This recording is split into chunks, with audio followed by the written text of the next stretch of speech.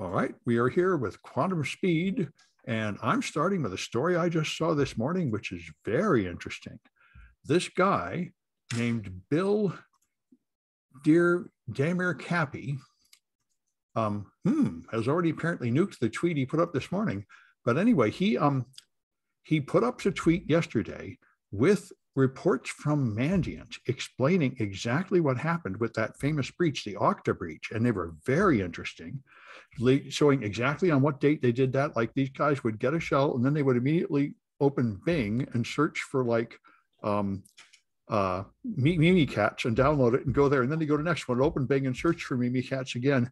Just like you think, they're relatively low skill. So anyway, he published these obviously confidential reports from Mandiant, and then like a couple hours later, he said, well, this is not what I expected. I just got fired from Zoom for doing that.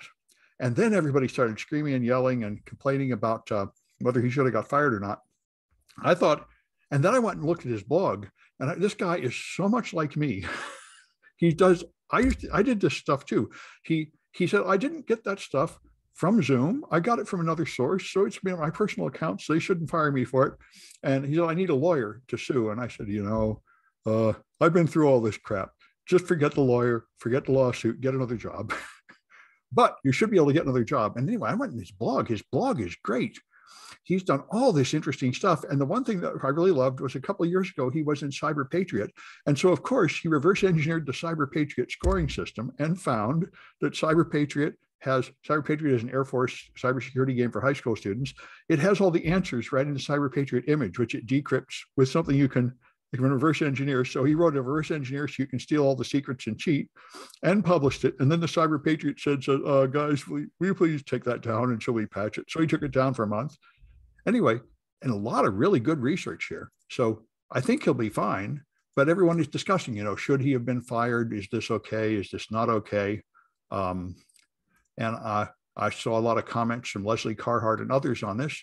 Leslie Carhart's taken the position that Zoom really shouldn't be doing this. It's ugly. It's not covered by the NDA. But later on, there's a guy who's sort of a fascist like me that says, if you work for a company and you embarrass Mandiant, that's bad for business. They really need him to take down those tweets or something. And anyway, I'm interested to see both sides of it, because I remember when I did something outrageous like this, I took his position. I'm going to sue. I have every right to do this. And when I finally got a lawyer, he sort of said, well, what you did there was not 100% good or 100% legal. And maybe you shouldn't take this high-handed attitude that you're all right and the other people are all wrong. And it would probably be better to just move on, which is what I ultimately did. So anyway, the fact that those tweets have vanished in the last hour or so makes me think that he probably did get a job, and he agreed to take down the tweets. But the report from Mandiant was interesting to see, and now it's out there. I'm sure there are copies. Anyway, that's the latest cybersecurity storm in a teapot I've seen. And Kaitlyn has the all-important app that attends Zoom meetings for you. Yes, so it's finally here. It's the Bueller app. So Forbes has an article written by Gene Marks talking about this new app called Bueller. And it sends a virtual avatar to your Zoom meetings for you, so you no longer have to be stuck in Zoom meetings all day. But our prayers have finally been answered. But people can see the avatar. It's not just a video of you sitting there looking bored, which would fool them. Right. So, and they're claiming this is, going to be the future of meetings, where you sort of, if you don't need to attend in person, you can send in your avatar that'll record everything, and it's legit, and so finally I know so many people have been complaining about Zoom meetings and everything over the pandemic. We finally have a solution. Well, my corporate customers are incredibly intelligent. They're busy. When we have meetings, they're 5 minutes long. They say, okay, we've resolved it. We're quitting. It's only colleges that have meetings that go on and on for hours with zero content, as far as I can tell. Yeah, one of the skills that you should learn when you go into business or anything outside of a college is to be very comfortable. If you schedule a meeting for an hour and it only takes you 10 minutes, just be like, okay, we're done early, bye. Yeah, there should be an agenda. You should be there to accomplish something. When you accomplish it, you're done. This does not happen at colleges. The whole purpose of meetings is to fill the time so they can report, yes, we had a meeting. Yes. I think it's like 100% filibuster and no business. Exactly. So yeah, if you're stuck in that situation, there's now an app that can help you. So Well, now we're going to take a dive into dangerous, disturbing territory that will probably get us banned. Alan has more science about COVID. More science about COVID, indeed, and more encouragement to get ivermectin treatments, because it turns out that getting a fourth dose of the COVID vaccine, while somewhat helpful, we're really starting to see diminishing returns in terms of vaccine efficacy at this point. A couple of studies coming out of Israel, both of them are small, and they are non-randomized trials. So these are not representative groups of people. They're just healthcare workers, for example, who happen to be working at a certain hospital that received fourth doses of the Pfizer vaccine some months ago, when Israel started distributing fourth doses to healthcare workers and the elderly. And it turns out that while there are indeed some benefits initially upon vaccination, and this is measured by antigens, or rather antibodies in the in blood samples, that eventually that really tapers off, and very quickly. So it peaks after about 3 weeks, in which you have a vaccine efficacy of about 64%. And then at the end of 10 weeks, it's already down to 29.2%. And this is efficacy in terms of protection from infection, not protection from severe illness and death. To be very clear, these vaccines are still very effective in protecting against death. However, it is also becoming very clear that they don't do a whole lot now in terms of protecting from infection. Now, a few more caveats. These are healthcare workers, and so they are exposed to a lot more sick people, and probably in much higher doses. So if you're just the average person out and about, you're not spending time in an office, you are just going to the store, you're running errands, you're walking around, you're probably not going to be exposed to as many sick people and is in high doses. So perhaps you would be somewhat less vulnerable. But that doesn't change the fact that fourth doses of the vaccine, and presumably fifth and sixth and seventh, also demonstrate this really declining efficacy from symptomatic infection. Yeah, well, I'm going to get it anyway, of course. But I think this is a question of the commons. For individual people, it would be better to get the dose. Probably as a matter of grand public policy, it's not really worth the money, the government spending the money to distribute the fourth dose, right? Well, I think it depends on the costs of subsequent infections. Yeah. But the point is, you're not preventing that many more infections, obviously. Well, this is true. This is true. But any reduction might be helpful. You know, if we're talking about a population of 300 plus million in the case of the U.S. Oh, yeah. Well, I mean, certainly from my point of view, any benefit is worth getting.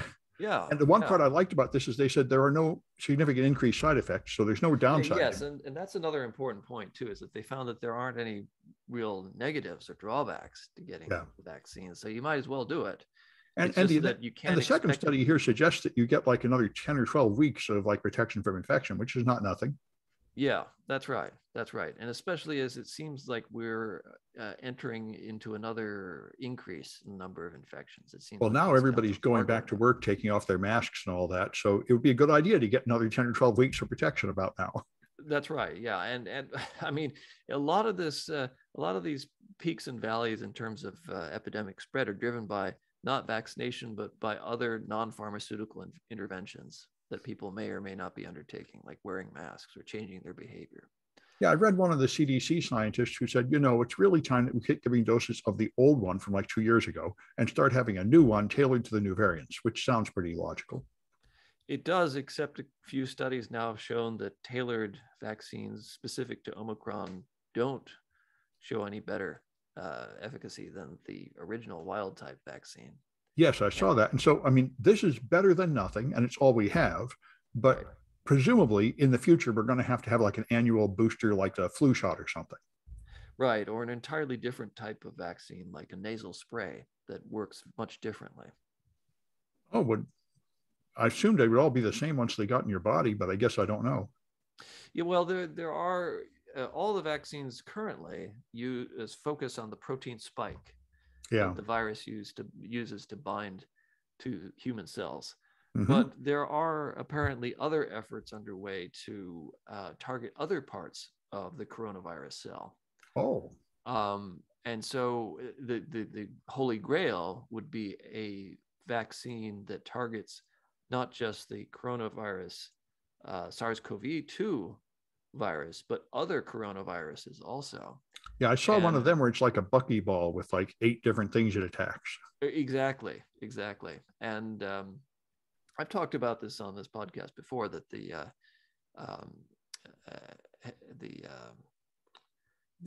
U.S. military is working on a pan-coronavirus vaccine, and other organizations too. But that's going to take a long, long time to develop. It's very, very tricky work, apparently.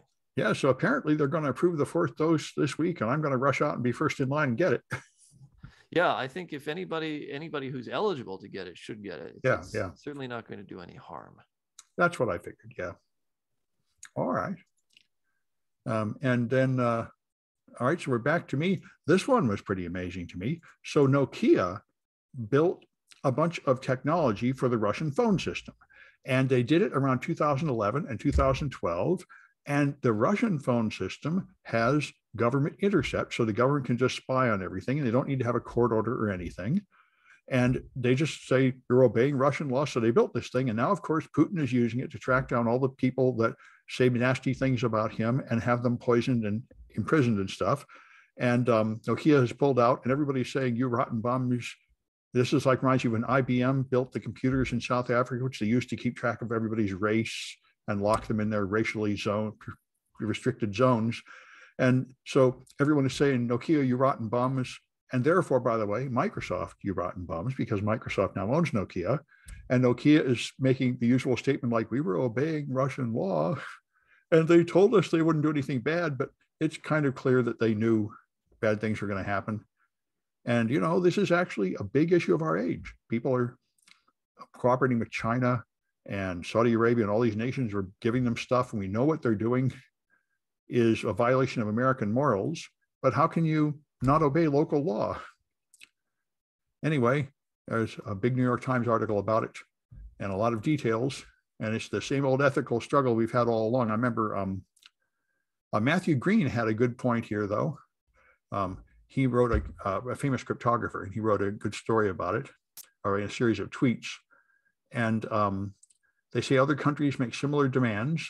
And he said, this is one thing we need to realize is when we do something like pass the Patriot Act and then start surveilling everybody, then we erase the moral difference between us and other countries. And now every company that gets used to doing that here, they think it's fine when they have to do that in other nations. So this is something I've heard quite a lot, is if we allow civil liberties in America to be eroded, then that's going to lower the standard everywhere. And I think it's a good point. And let me mention this other one here. I've got more than my share of articles today. I put my pronouns, he, him, on my Twitter bio about a month ago. I saw people doing this for like years, and I thought, well, that just seems silly. Why should I bother doing that? And then I heard Noam Chomsky, who's about 100, saying, well, you know, who are we going to argue with like trans people if they say how they want us to call them? And you should be polite and do it. And I said, well, if it's good enough for him, it's good enough for me. And a doctor just wrote an article about this. A doctor put her pronouns on her badge at the hospital for about a year. And she says, I'm cis. And she said, the reason I do it is to make so that when I do have patients that are transsexual or transgender, what's the term, and then they'll feel comfortable. I said, well, that's a good point. But she said, now, in the last few weeks, a bunch of people are screaming and yelling at her and getting angry that she has her pronouns on there, which is, of course, because of Tucker Carlson and the other right-wing figures that are pushing anti-trans bills and making it a cultural flashpoint. So the same kind of people that would probably yell at you for wearing a mask will now yell at you for having pronouns on there. But I thought it was a very good thread to see from, you know, I needed someone to explain it to me. You know, if you just grow up and you don't even know there exist transgender people, And then people say you need to put your pronouns up when you think it's obvious what gender you are. This is just like what happened to that Supreme Court hearing when one of the Republicans asked Ketanji Jackson, can you tell what's a woman? And he wanted her to say, well, it's obvious. Everybody can see what a woman is. And she wouldn't say that because that's no longer true. But all my life, that was assumed to be true. You just look at somebody in 1 second, you know if they're a woman, and you don't need to tell anybody. And it took me a while to understand that I probably shouldn't continue to have that attitude. So it's nice to have someone explain it to you. Anyway. All right. And so Kaitlyn has got AI creating a safer world. That sounds extremely bogus. Well, actually, I think this is the perfect application of AI technology. So, and I'm not being facetious at the moment. Anyway, so venturebeat.com has an article talking about, so it's by Valerius Bangert. I butchered that name for sure. Anyway, so AI anyway. So it might have been written by AI trying to convince us how great AI is. So we'll install it everywhere. Yeah. Who else? Yes. It's like it's an episode of Star Trek all over again. It's the giant AI box, convincing us of how great it is, and we should, make it our leader. Anyway, so one of the big problems with online content, and especially with Web 2.0, is the fact we have all these people talking and sharing and posting stuff, but moderating it is very difficult. We either have to expose all the users to this content and then hopefully they report it. And by the way, I've seen hate speech on like Twitter and stuff. I report it, but it's kind of blurred in that line between, like I'm a bigot, but I'm like nice about it, and so Twitter doesn't do anything about it. And never do anything about it. I've seen so many people with egregious violations, and Twitter never does anything. It's sort of like right. YouTube. YouTube will only cancel us if we tell the truth. Right. And so like Twitter, like I said, if someone's like a giant bigot, it's obvious they're a bigot, but they're not like calling people names. They're just saying things like, oh, well, this race technically has a lower IQ, and I think I should go on to social media and mention this to everybody. Oh, no, it's not like that. There are women with guys threatening to kill them and doxing them and releasing their phone numbers, and they can't get Twitter to take anything down. Right. So the other thing too is sometimes it's obscured and it's not entirely, you don't know whether it's part of like, you don't know if the hatred is coming at the person because of their race or sexual orientation or their gender. But they'll be like, women online get harassed a lot more, and it's the same kind of harassment that men get, but it's just more. So how do you quantify that and figure out whether or not that's based on the fact that, the person is a minority or it is a woman, or, they specifically like pissed off a group of people, and were jerks themselves, So it's really hard to moderate content online. And right now it's way too lenient. Way too many bigots are out there online doing bad things. Mm-hmm. And so AI, I think, is a really good application of this technology towards moderating content. And that's where we're going right now. So a bunch of companies are investing money and time to develop AI to automatically detect hate speech and to automatically detect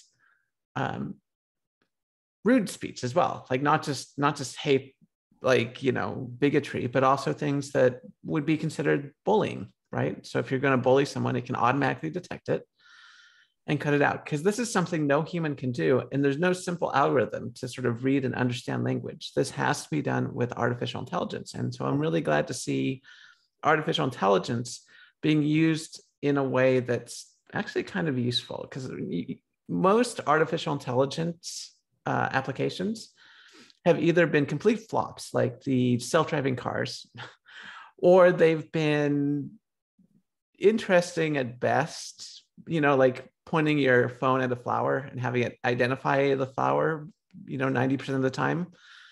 That's interesting, but it's, not going to benefit a whole lot of people. This is the first time I've seen AI used to really benefit humanity and benefit the people that use the internet. So that's good.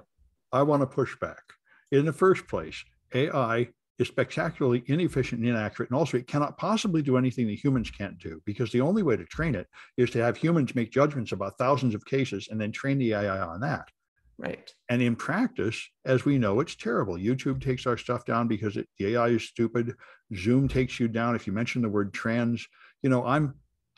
Almost all the AI decision-making engines, when examined, have turned out to be really, really bad. And they're like the first generation of spam blockers, for all you have to do is misspell a word to get past them, and they block out a whole bunch of good stuff. So, I think the only point of an AI is that it saves money compared to hiring enough people to do the work, but it does much inferior work.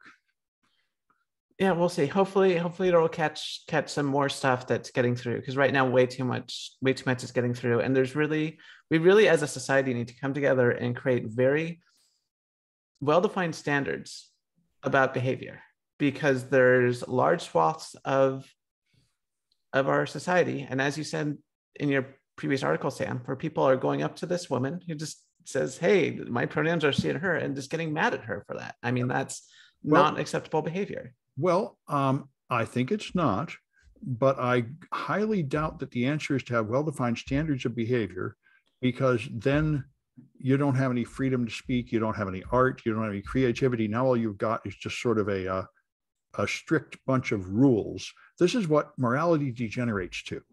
Is like, on the left, all my life, I've been around liberal areas where all there is, I remember when Fauci gave his first speech to the AIDS sufferers, they came to a scientific conference and they were booing and shutting everybody down, because at that time, all this research paper said, we studied 100 AIDS victims. And they said, you can't use the word victim. And they were unaware that that was currently the unfashionable word.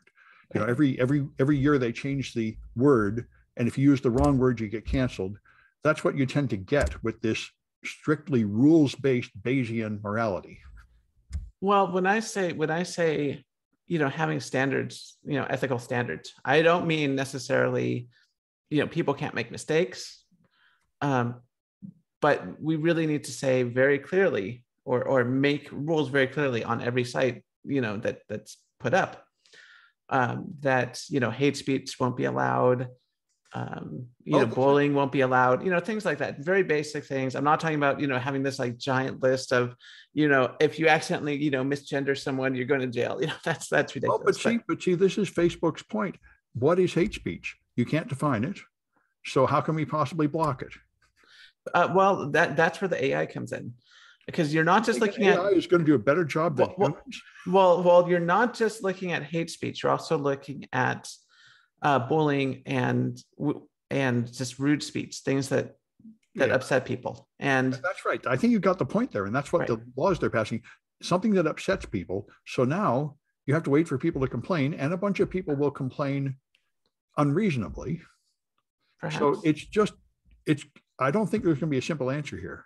I don't think there's going to be a simple answer, but we definitely can't have Nazis going around on our platforms and bigots on our platforms and feeling like there's no consequences to that, because they should get banned if they go around spreading hate and bullying people and stuff. So, I'm with you there. I think this is the huge problem of our current age, is especially in the world of politics, coordinated and fake behavior and bots and everything have come in to like mess everything up. And we need to somehow filter the harmful stuff online as we learn what it is. Right. And the thing that we now seem to learn just in the last couple of years is that teenage girls in particular suffer greatly online. Right. And so we need to figure out how to prevent that. Right. So I think, we're in the early stages of learning what part of this is harmful and how to block it. Mm-hmm. But I don't think AI is ever going to be leading it. It will always be following behind the humans, doing the most repetitive task that humans are bored doing. But, at least there will be something automated. Yeah. It could hopefully detect some stuff that, you don't necessarily have to wait for a human to get involved every time. Yeah. Well, and, Facebook is proud of blocking 88% of hate speech. And, that's something. Anyway. All right. So, and Alan has got another Facebook investigation. Yes. And this is a really big one. It's from the Reporters Collective, a news organization in India that has done a very in-depth story on Facebook's handling of political advertisements in India. And in my opinion, this story is about as big as the Cambridge Analytica story and also the Facebook embedding of a team within the Trump campaign in terms of Facebook's involvement in political elections. And unfortunately, this story has gotten very, very little attention. It's gotten zero attention in the US, from what I can tell, and practically zero attention in India, for that matter.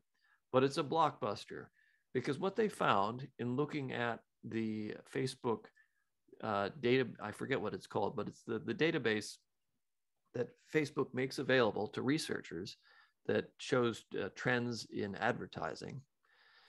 What they found, these researchers and reporters have found, is that Facebook has done some things that have potentially skewed advertising for political parties in India. And I shouldn't say potentially skewed, it's definitely quantifiably skewed advertising. In particular, there are two major parties that have been advertising on Facebook, Indian parties, the BJP and Congress Party. BJP is the ruling party. The Prime Minister of India, Narendra Modi, is a member of the BJP. And Facebook has been charging BJP a lower rate for advertising on the platform by 30%. Because they buy more, lower right? Than Congress. It's a bulk discount, right? They buy more. That's right. But it's a little bit more complicated than that because Congress also pays quite a lot and has bought quite a lot. But BJP buys more, so they get the bulk discount. Hmm. And one might say, oh, well, they're just buying more, so they get the bulk discount. But you have to keep in mind that this is political speech. And so it is regulated somewhat differently than, say, commercial speech or individual speech. India has laws, for example, that regulate who is able to place advertisements on behalf of a candidate. And they're stricter than the US laws. So you cannot have a third party placing ads for a political party candidate. Only that candidate can do that, or their party. So no PACs like what we have here. Pardon? So no PACs like what we have here, political action committees. Yeah. No, okay. No, not legally. And so the candidate must explicitly permit their endorsement for an ad. But that's not necessarily what happens in Indian Facebook advertising. There are what are called surrogate advertisers, which should not be allowed to advertise, according to Indian election law. But the BJP has been using these surrogate advertisers very effectively on the Facebook platform. In fact, these surrogate advertisers have placed more ads than the candidates themselves from the BJP. And Facebook has apparently allowed them to do this. Meanwhile, the Congress Party has also attempted to use surrogate advertisers, but much less effectively, only 3,000 some ads. And Facebook is much faster in identifying surrogate ads from the Congress Party and then shutting those down. So it's the quantity of ads is an order of magnitude greater from BJP surrogate advertisers than they are for Congress. Facebook has got to know this because, after all, they were able to identify and shut down the Congress advertisers, but they appear to be unwilling to do so with the surrogate advertisers from the BJP. It sounds exactly like what's happening here, where the right-wingers are far more effective at gaming Facebook. Yes. And where you have these third-party, and therefore their skillful media manipulation causes them to get more support than their policies would justify. Yes, absolutely. And, there's another dimension to this too. One might say, well, Facebook is only interested in money.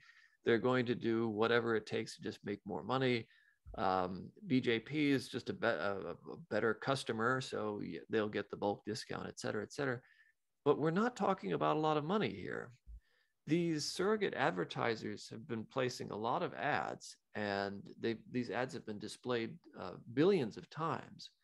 But Facebook is not getting much money from them, only 58.3 rupees 58.3 million rupees, which comes out to about $761,000. So in terms of money, Facebook, the $760,000 is nothing to Facebook, and yet the potential impact to the Indian political system is enormous. Well, if I was running Facebook, I would think the value in allowing political ads is not the cash you get for it, but the goodwill you get. So when that party ascends to power, you're now the official state favored thing. And that's an excellent point, Sam, because Mark Zuckerberg has traveled to India and appeared at events with Narendra Modi. Yeah. And you can find clips of this online. He's effusive in his praise of Modi. Effusive. Yeah, this is how you make it. You position yourself as part of the winning team. Yes.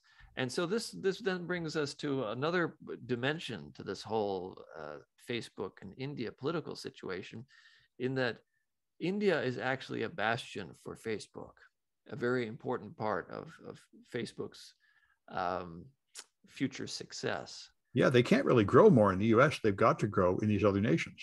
That's right. In fact, they've started to see negative growth in the US. Yeah. However, in India, Facebook continues to be strong, and Instagram, and TikTok has had trouble making inroads in India. Yeah. So India is, of course, the most populous nation on earth, and Facebook is still expanding in India. Facebook is still relevant in India, and I can't help but imagine that Facebook sees India as essential to their success moving forward. And so if that means having to basically play nice with the BJP, which has been in power since 2014, then that's exactly what they're going to do. Yeah, I mean, I see exactly the same thing happening in Florida. Companies that might like to take the moral high ground say, well, we have to butter up the Republicans because they're going to win. Yeah. And I think it's no different here with Facebook and the BJP in India. Yeah. And I heard a sociologist wrote a book analyzing why democracy peaked in 2010 and now it's been going down. And now the United States is a broken democracy and many other nations are. And they say that the number one cause of this is the internet. The countries that got broadband internet sooner have democracy fail sooner because of these sort of pressures. Yeah. And so, like we're saying, some way of limiting the political harm of social media is a huge issue these days. And it's part of why our government is failing. Yeah, so much for the 1990s dreams of an open internet, open society, a panacea to social ills, citizen journalism, et cetera, et cetera. That is not what has happened, not at all. It seems like it's exactly the same kind of naivete as Adam Smith's invisible hand. If everybody can just go out into the capitalist market and sell, then we'll have the best product at the cheapest price. But what both of these miss is evil conspiracies that game the system. Yes. I mean, if it really was just individual people putting up blogs, then maybe we'd have that utopia. But what it is evil conspiracies of sending floods of fake profiles. And to be clear, we're talking about real conspiracies here, not conspiracy theories, but real conspiracies. And they are very real. Yeah. And that's, I was going to say, the way you can always tell the difference between conspiracy theories and real conspiracies is that real conspiracies are very terrible to hide. If your conspiracy theory involves people expertly hiding information from the public, it's a conspiracy theory. It's not true. If your conspiracy involves a bunch of people messing up and everyone knowing about what's going on, it's probably true. I think you're right, because I'm thinking about the conspiracy that's really hurting America is the right-wing fake news and stuff. And it's all done in the open. And Donald Trump used to just openly admit everything he's doing. Hey, Russia, how about you hack Hillary? I mean, it's not hidden at all. It's right in your face. Yes. Yeah. All right. And so then we're back to me, and I've got, this was something I hadn't thought of. There's a new European privacy law being passed. And this one says, in order to facilitate competition, every chat service must interoperate with every other chat service. So if I want to use WhatsApp and you want to use Signal, they should interoperate.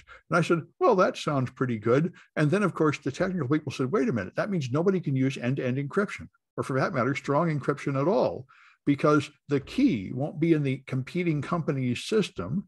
So you're going to lower all the encryption down to zero to do that.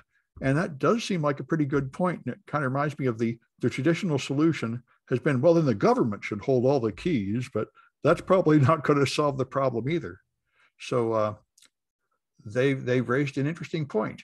Everybody has to be in these walled gardens where all your friends have to join the same social network, or you have to give up encryption. I don't see any alternative to one of those two worlds. Anyway, all right. And then Kaitlyn has got the absolute limit, the end of Moore's Law. Yes, the end of Moore's Law again. So yeah. News Atlas has an article written by Michael Irvin talking about the end, like how fast can we possibly make a computer? And this fascinates me because there's a fundamental limit to how fast that we can make a computer. Oh yeah, sure there is. I've heard this so many times. Right. But I mean, at least, I mean, the thing is there's a fundamental like limit, but of course you can just build it bigger and then you get something faster. There's but always a limit to certain kinds of technology under certain conditions. Right. So, but unless we have a new theory of information, this is the limit, like the speed of light. You're not going faster than the speed of light. You're not building a computer faster than this. And so what did the scientists do? Well, like all good experiments, this involves lasers, 2 lasers, in fact. So it's like double a good experiment. Yeah, they hit a atom that was acting like a transistor, semiconductor, with a high-powered short pulse laser. And then they hit it with another laser shortly afterwards to get the current moving. So the first laser bumps the atom up to a higher energy level. Second laser gets a current going. They measure the current and they keep making the laser go shorter and shorter and shorter. Now, it turns out that the Heisenberg uncertainty principle comes into play at this point. So normally we think of the Heisenberg uncertainty principle talking about location and and speed. If you know the speed of a particle, it lets you know about its location and vice versa. Well, the same is true with energy levels and like how pinpoint you change the energy levels. So they had a laser be very short, a very short pulse. And so they can time the electron's jump very precisely. But because you can do that, the amount of energy transferred to the electron becomes extremely uncertain. So it starts to break down when the laser pulses get to a certain point. And what's that point? What is the point? How fast can we make our computers? It turns out about 1 petahertz, which is about 1 million gigahertz. Right. After that, if you try to clock this computer faster, the Heisenberg uncertainty principle comes into play, and you really can't get the electrons knowing exactly what the hell's going on. Yes, but that assumes you're using electrons in semiconductors. Right. So this is all for optical and electrical equipment. Yeah. Well, that's why I thought it was funny. I read this. That's the limit, a million gigahertz, which is not an immediate problem. But anyway, that's the limit of semiconductors. Right. All you have to do is move into nuclei, which we're already doing, and they're like 10 to the 5 times smaller. So it's the same as it always is. You reach the limit of one technology, you go to a different technology. Right. So thank you, Sam. That was a good point. So this is the limit of optical electrical components. Yeah. Which, by the way, is pretty far ahead. 1 million gigahertz. I think you could charge some money for that and people would buy it. Yeah. And like I said, you can always scale up. So you get this pentahertz processor, and then you just add more cores and, Yeah. Well, 640K should be enough for anyone. Yes. Yeah. All right. Yep. Anyway. All right, and then we've got fertilizer panic from Alan. Yeah, this is a follow-up to last week when I was talking about fertilizer and how the price of fertilizer is going up and it's gloom and doom, and this is going to be huge problems for the wheat supply, et cetera, et cetera. Yeah. Turns out the story may be a little bit more complicated than that. And I say this thanks to Dr. Sarah Tabor, who is a fertilizer expert. Well, she's not a fertilizer expert. She is like a crop scientist. That sounds like a fertilizer expert to me. Yeah, which is about as close as you can get to being a fertilizer expert, I suppose. Yes. And she makes some really interesting points here that you're not going to see in perhaps more of the mainstream reporting on the fertilizer price situation. Well, this is great. The top secret information the lamestream news is hiding from us. YouTube is going to love us now. That's right. We're talking about a real conspiracy here, folks. There you go. The internet loves us now. Yeah. The price of fertilizer, and there's three different important fertilizers out there: nitrogen, phosphorus, and something else that escapes me at the moment. The prices on each have gone up significantly. But Sarah Tabor breaks this down in a really interesting way about nitrogen in particular. And first of all, she makes the point that it's really hard to know what's actually happening in terms of global trade of fertilizer, because those statistics are not publicly available for the most part. In order to get this, you have to pay something like $500 to one of these research platforms so that you can find out what's actually happening inside the global fertilizer trade market. So this is simply inaccessible to crop scientists like her or to most journalists. So it's a global conspiracy of the fertilizer cartel. Yes, that's right. And then she goes on to make a number of observations about nitrogen specifically, which is apparently manufactured, if you will, using the Haber-Bosch process. And so what you really need is the atmosphere, high temperatures, high pressure, and a lot of methane to do that. And you get methane from oil or oil extraction processes. And so there are some countries that have a lot of oil and can make nitrogen very easily. And those countries are Russia, the US, and Trinidad and Tobago, which is probably not on anybody's top 10 list of major manufacturing countries. But Trinidad and Tobago is right next door, right off the coast of Venezuela. And Venezuela is a huge oil producer. And so they can get all the cheap methane they need from Venezuela. And I think the Biden administration has in fact been going to Venezuela to try to get oil lately. Yes, that's right. That's right. And I don't know if Venezuela is going to play along with the US administration, but I don't know if Trinidad and Tobago has actually been covered by any of those sanctions because they're a separate country after all. Yeah. But what has been going on in Trinidad and Tobago is that starting at the beginning of the pandemic, in March 2020, Trinidad and Tobago basically shut down a lot of their nitrogen production. And so they have, and it's still shut down, much of it. So they have a lot of excess capacity that they could basically turn right back on, and they could start cranking out more nitrogen fertilizer in very short order if the demand is there. And it looks like they are starting to ramp up now. But this brings up the issue of, well, why are the prices going up so much if there is in fact so much excess capacity in the global system? And indeed, it does appear that there is some excess capacity in the global system. And this is where we don't really know. There are a lot of mysteries in the workings of the global fertilizer industry, apparently. And I don't think Sarah Tabor has any clear answers to this either. So it's far more mysterious. This fertilizer shortage and the huge run-up in fertilizer prices is far more mysterious and complex than just saying war in Ukraine. Well, you know, I'm watching the oil prices and the ruble, and like yesterday, Russia said, well, we're going to only take part of Ukraine, not the whole thing. And so the ruble went back over above a penny, and obviously Putin is lying. He's obviously just going to move in more troops and attack again. And it's just amazing how the tiniest motion politically leads to huge swings in prices, as everybody guesses. It reminds me of meme stocks.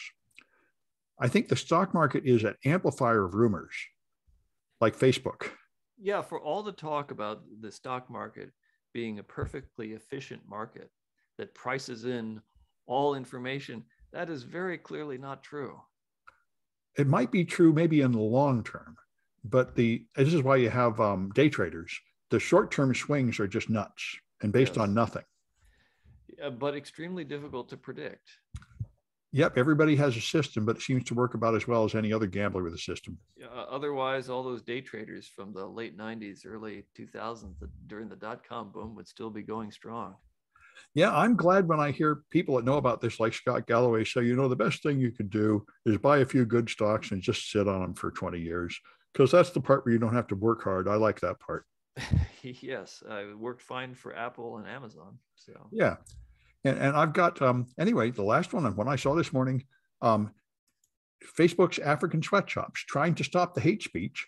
What Facebook has done is it has contracted that work to various other countries where they have local workers. And in Africa, they have hired people. They're paying them like $1 or $2 an hour.